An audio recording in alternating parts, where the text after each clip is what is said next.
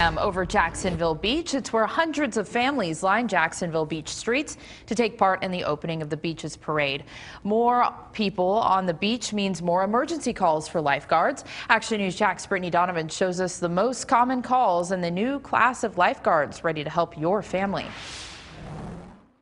The opening of the beach's parade is in its 73rd year. It's been a tradition for some families for decades. Now, one of the fan favorites, these antique military vehicles. Now, while families were lining up, getting ready, brand new lifeguards had already hit the beach to make sure families are safe this busy season.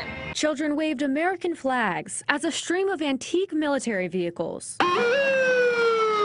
Fire trucks and floats made their way down First Street. Crowds have been gathering since about 9 this morning, so we're so excited. Some kids were there for the goodies, Candy.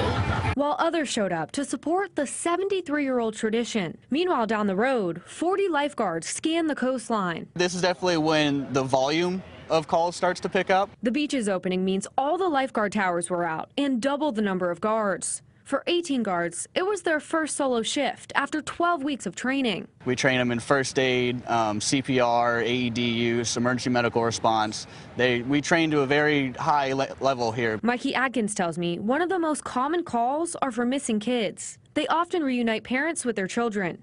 So if you're headed to the beach, keep a close eye on your little ones and always swim near a lifeguard. The new faces in those lifeguard towers aren't the only change you'll notice if you're headed to Jacksonville Beach. In March, they rolled out a new paid parking program. Using these kiosks, you'll need a credit card, or you can pay by your app. You can find more information about pricing on actionnewsjax.com. Reporting in Jacksonville Beach, Brittany Donovan, CBS 47, Action News Jax.